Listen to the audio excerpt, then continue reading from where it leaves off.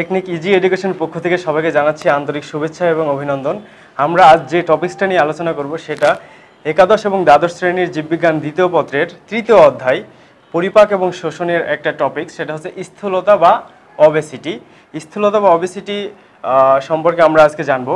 ইতিপূর্বে আমরা পরিপাক এবং শোষণ চ্যাপ্টারের 5টা পর্ব করেছি, এটা আমাদের শেষ পর্ব। সেখানে আমরা স্থূলতা বা ওবেসিটি নিয়ে আলোচনা করব। আমরা জানি বা ছোটবেলা থেকে শুনে আসতেছি যে স্বাস্থ্যই সকল সুখের মূল, একটা খুব ভালো একটা বচন বা প্রবচন যেটাকে আমরা বলি। এবং আগের মানুষজন মনে করে থাকে যে কেউ অনেক বেশি মোটা এবং দীর্ঘকায় বা লম্বা হলেই তার স্বাস্থ্য অনেক ভালো, কিন্তু আসলে ব্যাপারটা তা নয়। মেডিকেল সায়েন্সে বলতেছে অনেক বেশি মোটা আর দীর্ঘকায় হলেই সে স্বাস্থ্যবান নয়, বরং তার অনেক সমস্যা হতে পারে। তো আমরা এসব নিয়ে আজকে আলোচনা করব। আর ওয়ার্ল্ড হেলথ অর্গানাইজেশন আমাদের স্বাস্থ্যের বা হেলথের একটা ডেফিনেশন বা সংজ্ঞা দিয়েছে, সেটা হচ্ছে health is a complete state of physical, mental and social wellbeing and not merely the absence of disease or ইনফার্মিটি। তার মানে হচ্ছে আমাদের স্বাস্থ্য বলতে আমরা এটাই বুঝছি যে রোগ ব্যাধি ও কোনো অস্বাভাবিক পরিস্থিতি মুক্ত শারীরিক, মানসিক এবং দৈহিক মঙ্গলকর যে পরিস্থিতি বা অবস্থা, সেটাকেই আমরা বলছি স্বাস্থ্য। তার মানে কেউ অনেক বেশি শুকনা হলেই যে স্বাস্থ্যবান হবে তাও না, এবং যে অনেক বেশি মোটা হলেও যে স্বাস্থ্যবান হবে ব্যাপারটা সেই রকম না। আচ্ছা, তাহলে আমরা এটা সম্পর্কে জানলাম। এবং স্থূলতা এবং ওবেসিটি একটা বড় একটা সমস্যা বর্তমান যুগে, এবং স্থূলতা ওবেসিটি এত বড় একটা সমস্যা এবং সমস্যা হিসাবে দেখা দিয়েছে, এই জন্য আমাদের মেডিকেল সায়েন্সের একটা আলাদা শাখা তৈরি হয়ে গেছে স্থূলতা বা ওবেসিটিকে নিয়ে, সেটাকে বলা হয় ব্যারিয়াট্রিক্স। এবং এই ব্যারিয়াট্রিক্সে স্থূলতার কারণ, প্রতিকার, চিকিৎসা এসব নিয়ে আলোচনা করা হয়। আমরা এখন ওবেসিটি সম্পর্কে জানবো। আসলে ওবেসিটি বা স্থূলতা বলতে আমরা কি বুঝি? ওবেসিটি বা স্থূলতা বলতে আমরা বুঝি একটা মানুষের যে স্বাভাবিক ওজন থাকা উচিত বা একটা আদর্শ ওজন থাকা উচিত, তার চাইতে 20% অথবা তার চাইতে বেশি যদি মেদ তার শরীরে সঞ্চিত থাকে, তখন আমরা সেটাকে বলছি আমরা ওবেসিটি, আর ওই মানুষটাকে বলছি আমরা ওবেজ পারসন। তাহলে আবার যদি আমরা এটা বলি, তাহলে কোনো মানুষের আদর্শ ওজনের 20% বা তার বেশি যদি মেদ তার দেহে সঞ্চিত থাকে, তখনই আমরা তাকে বলতেছি ওবেসিটি। ওবেসিটি একটা বড় ধরনের সমস্যা, এবং এই ওবেসিটি নিয়ে ওবেসিটির পরিমাপ করার জন্য, ওবেসিটি লেভেল কত এটা জানার জন্য মানে ওয়ার্ল্ড হেলথ অর্গানাইজেশন আরেকটা একটা নির্দেশক দিয়ে দিয়েছে, সেটা হচ্ছে BMI নামে পরিচিত বা body mass index. Body mass index, এটা নিয়ে আমরা এখন জানবো। বডি মাস ইন্ডেক্স হচ্ছে একটা মানুষের যে ওজন, সেটা আমরা কেজিতে নিব, এবং তার যে উচ্চতা সেটা মিটার স্কোয়ারে নিব। তারপরে যদি সেটাকে ভাগ করি, ওজনটাকে কেজিতে নিয়ে এবং মিটার স্কোয়ার নিচে নিয়ে তার হাইটটা ভাগ করলে আমরা কতগুলো রেঞ্জ পাবো। যদি সেটা দেখি সেটা 18.5 থেকে 24.9 মধ্যে আছে, তাহলে আমরা বুঝবো সেটা নর্মাল, মানে স্বাভাবিক আছে, তার ওজনটা হচ্ছে স্বাভাবিক আছে যদি সেটা হয় 18.5 থেকে 24.9। আবার কারো ওজন যদি কারো BMI যদি 18.5 এর কম হয়, তাহলে সেটাকে আমরা বলবো আন্ডারওয়েট বা তার ওজনটা স্বাভাবিক নয়। আর BMI যদি 25 থেকে 29.9 থাকে, তাহলে আমরা সেই অবস্থাকে বলবো ওভারওয়েট বা মোটা বলতে পারি বা স্থূলকায় বলতে পারি। এই রেঞ্জের ওজন যাদের থাকে 25 থেকে 29.9 BMI যাদের থাকে, তাদেরকেই আমরা সাধারণত মোটা বা ওভারওয়েট বলে থাকি। এরপর যদি সেটা 30 থেকে 34.9 হয়, তাহলে সেটাকে আমরা বলি স্থূলকায় প্রথম স্তর বা ওবেজ স্টেজ 1। যদি 35 থেকে 39.9 থাকে, তাকে আমরা বলি স্থূলকায় দ্বিতীয় স্তর বা ওবেজ স্টেজ 2। এবং যদি 40-এর উপরে থাকে, তাহলে ওবেজ স্টেজ 3 বলি আমরা। এবং ওবেজ স্টেজ 3 খুবই একটা মারাত্মক একটা সমস্যা এবং একটা ফ্যাটাল কন্ডিশন আর কি। এখন আমাদেরকে জানতে হবে এই যে ওবেসিটি হচ্ছে, মানে ওবেসিটি বা স্থূলতা বা যারা মোটা মানুষ, অনেক বেশি মোটা মানুষ, তাদের কি কি সমস্যা হতে পারে সেগুলো আমাদেরকে জানতে হবে। প্রথমে তাদের করোনারি হার্ট ডিজিজ বা তাদের হৃদরোগ হতে পারে, করোনারি হৃদরোগ হতে পারে, করোনারি হার্ট ডিজিজ হতে পারে। এরপর টাইপ 2 ডায়াবেটিস হতে পারে, তাদের ডায়াবেটিস রোগ অনেক বেশি হওয়ার ঝুঁকি থাকে। এছাড়া হাইপারটেনশন বা উচ্চ রক্তচাপ হতে পারে। এছাড়া ক্যান্সার হতে পারে, যেমন স্তন ক্যান্সার এবং কোলন ক্যান্সার হতে পারে। এবং এইসব যারা অবেজ বা অনেক বেশি মোটা মানুষ, তাদের স্ট্রোক হওয়ার প্রবণতা অনেক বেশি থাকে এবং লিভার এবং গল ব্লাডার ডিজিজ হতে পারে, লিভারের সমস্যা হতে পারে এবং আমাদের যে পিত্তথলি আছে পিত্তথলিতে পাথর জমতে পারে, এইসব সমস্যাগুলো হতে পারে। এছাড়াও যারা অনেক বেশি মোটা মানুষ বা ওবেস পারসন তাদের ক্ষেত্রে অস্টিও আর্থাইটিস নামে আরেকটা রোগ, যেটা বিভিন্ন জয়েন্টসে ব্যথা হতে পারে। এছাড়া ইনফার্টিলিটি, বন্ধ্যাত্ব যে সমস্যা সেটা হতে পারে।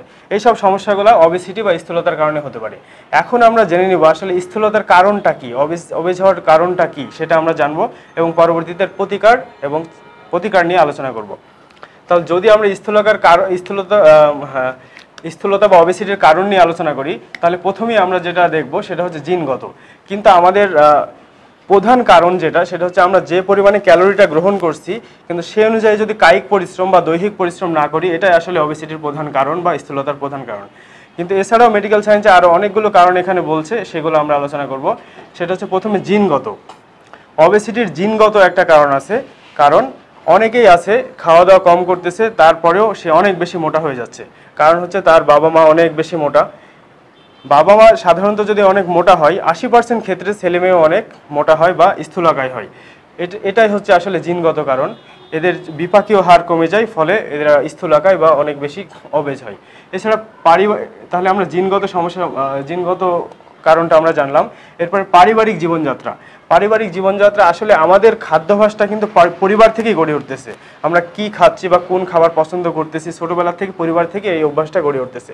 পারিবারিকভাবে যদি আমরা বেশি চর্বিযুক্ত খাবার যেমন বার্গার, পিৎজা, এছাড়া অন্য উচ্চ চর্বিযুক্ত খাবার যেগুলো আমরা গ্রহণ করি বা অ্যালকোহল জাতীয় খাবার আমরা গ্রহণ করি, এছাড়া যদি বিভিন্ন উৎসব অনুষ্ঠানে খাওয়া দাওয়ার পর যে সফট ড্রিঙ্কস, এছাড়া বিশেষ করে যে ডেজার্টগুলো আছে মিষ্টিযুক্ত এবং উচ্চ চর্বিযুক্ত, সেগুলো যদি আমরা খাই সেক্ষেত্রে মানে এই ওবেসিটি বা স্থূলতা হতে পারে। এটা পারিবারিক জীবনযাত্রার মধ্যে পড়ে।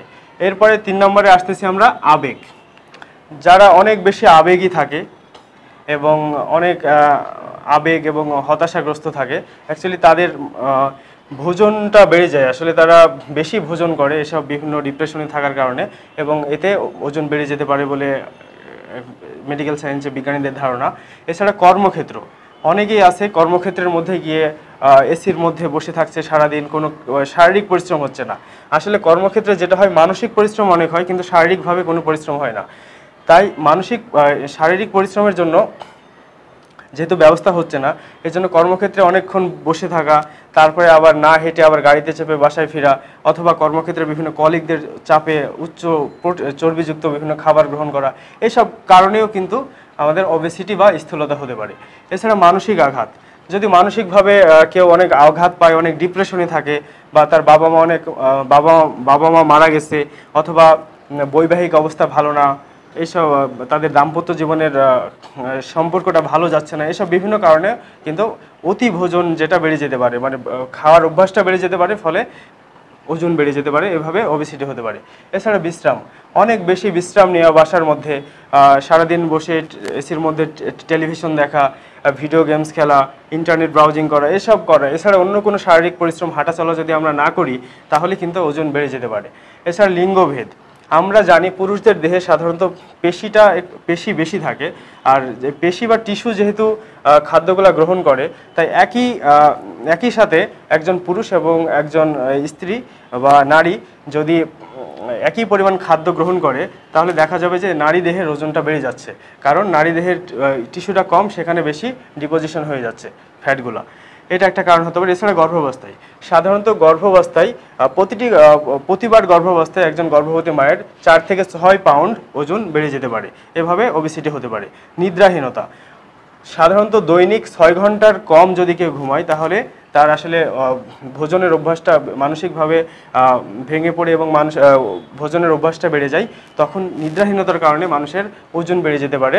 এছাড়া শিক্ষার অভাব, আমরা যদি ওবেসিটি সম্পর্কে না জানি বা সচেতন না হয়, কোনগুলো সুষম খাবার সেগুলো সম্পর্কে না জানি, বা কোনগুলো চর্বি জাতীয় খাবার, অনেক বেশি চর্বি আমাদের শরীরের জন্য ক্ষতিকর, এইসব যদি আমরা না জানি বা শিক্ষা লাভ যদি আমরা না করি, তাহলে আসলে অনিয়ন্ত্রিতভাবে খাওয়া দাওয়ার কারণে স্থূলতা বা ওবেসিটি হতে পারে। এছাড়া অসুখ, কিছু ডিজিজ আছে বা কিছু রোগ আছে, এসব রোগের ক্ষেত্রেও কিন্তু আমাদের এই ওবেসিটি বা স্থূলতা হতে পারে। যেমন মেয়েদের ক্ষেত্রে পলিসিস্টিক ওভারি সিনড্রোম, এছাড়া Cushing syndrome, polycystic ovary syndrome, যেটা শুধু এটা মেয়েদের ক্ষেত্রে হতে পারে, বাকি দুইটা ডিজিজ বোথ মেল এবং ফিমেল দুজনের মধ্যেই হতে পারে। তাহলে এইসব অসুখে সাধারণত আমাদের ওজনটা বেড়ে যায়, এভাবে স্থূলতা বা ওবেসিটি হতে পারে। এরপরে কিছু ওষুধ আছে, এগুলো কিন্তু মানুষের ওজনটাকে বাড়িয়ে দেয়। সেই ওষুধগুলো কি কি সেগুলো আমরা জানবো। যেমন কর্টিকোস্টেরয়েড বা স্টেরয়েড জাতীয় ওষুধগুলো সাধারণত মানুষের ওজন বাড়িয়ে দেয়। এছাড়া আরও কিছু ওষুধ আছে হতাশা দূর করার জন্য, আমরা সাধারণত সচরাচর অ্যান্টি ডিপ্রেসেন্ট খেয়ে থাকি।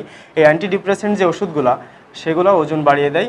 এছাড়া জন্ম নিয়ন্ত্রণ করার জন্য যে পিলগুলো নারীরা ইউজ করে থাকে, যেগুলো কন্ট্রাসেপটিভ পিল, সেই পিলগুলো অনেক দিন ধরে ব্যবহার করার ফলেও ওজন বেড়ে যাচ্ছে। তাহলে আমরা ওবেসিটি বা স্থূলতার কি কি কারণ আছে সেই কারণগুলো নিয়ে আমরা এখন আলোচনা করলাম। এখন ওবেসিটি বা স্থূলতার প্রতিরোধ কিভাবে করা যায় সেটা নিয়ে আমরা আলোচনা করব। প্রথমে নিয়মিত ব্যায়াম করতে হবে। যেটা করতে হবে সেটা হচ্ছে নিয়মিত ব্যায়াম। একজন ওবেস পারসন যদি ওবেসিটি তার হয়ে যায় বা ওবেসিটি না হয় এমনটা চাই, তাহলে প্রতিনিয়ত তাকে ব্যায়াম করতে হবে। একটা সপ্তাহের মধ্যে একটা নির্দিষ্ট সময়, প্রতিদিন একটা অল্প অল্প করে নির্দিষ্ট সময় ব্যায়াম করতে হবে। এবং সাঁতারের অভ্যাস যদি থাকে তাহলে এটা ভালো হয়। স্বাস্থ্যসম্মত খাবার গ্রহণ, যেসব খাবারগুলো খেলে সাধারণত ওবেসিটি হয়, উচ্চ চর্বিযুক্ত খাবার, সেই খাবারগুলোকে পরিহার করতে হবে। অ্যালকোহল, ডেজার্ট জাতীয় খাবার, এসব খাবারগুলোকে পরিহার করতে হবে। খাদ্য নিয়ন্ত্রণ, আমরা সাধারণত সুস্বাদু খাবার সামনে আসলে আমরা খাবারটা গ্রহণ করার জন্য আসলে উদ্গ্রীব হয়ে যাই বা এরকম ইচ্ছা থাকে, কিন্তু এই খাদ্য গ্রহণটাকে নিয়ন্ত্রণ করতে হবে।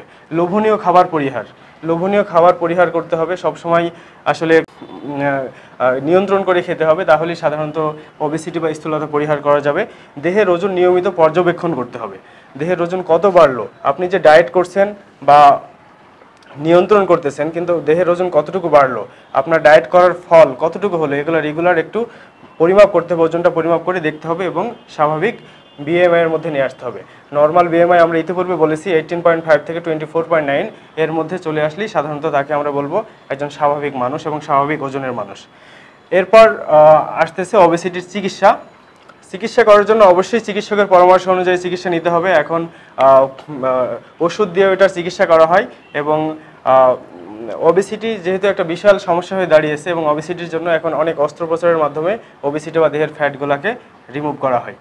তাহলে বন্ধুরা, আজকে আমরা জানলাম পরিপাক এবং শোষণ চ্যাপ্টারের শেষ পর্ব, স্থূলতা বা ওবেসিটি, এটা কি, এটার কারণ এবং প্রতিকার সম্পর্কে আমরা জানলাম। আগামী পর্বে আমরা অন্য কোনো বিষয় নিয়ে আলোচনা করব। সেই পর্যন্ত সবাই ভালো থাকো, সুস্থ থাকো। আল্লাহ হাফেজ, আসসালামু আলাইকুম।